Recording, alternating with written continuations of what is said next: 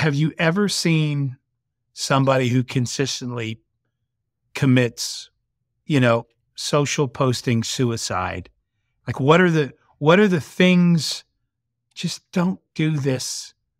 Oh, stay away from this. Is there anything glaring that you can think of where you just go, this is a swing and a miss every time. How do you want to try and stay away from that? Yeah. I mean, I think being way too formal, like treating your personal page like a company page is a really like, it's not suicide. I think that might be overkill, but it's definitely not resonating. I think also just taking something, copying and pasting it.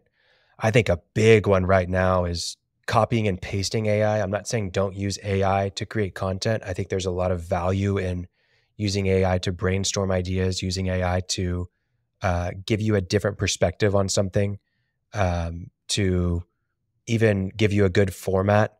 It's funny But you say that, because I try to be pretty thoughtful on posts that I'm writing, and I really am not. I've never done an AI post, but somebody commented on something that I thought was pretty great, and they go, "Oh, it's just the perfect AI post." And I go, "What does that mean?" And then I think they thought I just mailed it in by just, putting an AI and then posting. yeah, And and it's tough. I but mean, I now know what that sounds and looks like. If something sounds almost too good or word salady or whatever you know, yeah, people are pretty good about understanding when something's AI or not, and it's people especially recognize hard when fake, right? They recognize fake. they do. And I think at a certain level, there's things that you can get away with AI. But for sure, one thing is right now, I think one of the worst features LinkedIn came out with was you can comment by just like clicking a button and it'll generate an AI comment for you. And so you can just go around leaving AI comments on all these posts, Yeah. and they're awful. And I just think that's one way to commit like kind of the suicide on social media of no one wants to engage with you. Everyone thinks it's baloney and it just Yeah. doesn't look good. Yeah. So I Now, think worse than not engaging is false engaging. So so yes. It's good. don't just copy and paste from ChatGPT. Yep. It's not a good look. I think, I was before we were starting recording, I was looking at my phone. I don't know, are you mainly on your phone when you get on LinkedIn? Yeah. At least 50%, maybe more than 50% of the time. That's the Yeah. device. I've got the larger phone. Instead of carrying a Yeah. tablet, I'll carry that. But, I'm still So quite a bit on. on LinkedIn fairly recently, and I think it's rolled Well, I'm out to on one of everybody at this these, point, I'm on one of these. or the tablets. Oh, So at least on the mobile, I'm not sure on the tablet, but I believe they've rolled it out to everybody. I'm not positive on this.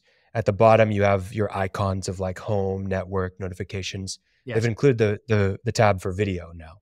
Right. So it's essentially basically like LinkedIn professional TikTok, if you will.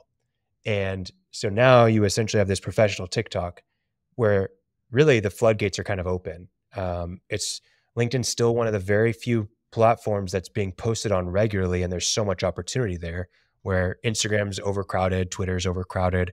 Not saying that you can't grow on Instagram or Twitter or Facebook, but LinkedIn is definitely wide open, especially with the introduction of this video. So if you're interested in creating videos, that is a really great place to be posting, and you'll immediately see an uptick in impressions and engagement if you will go and just post videos just how you would normally make a post. Just post the video and it'll end up in that TikTok side.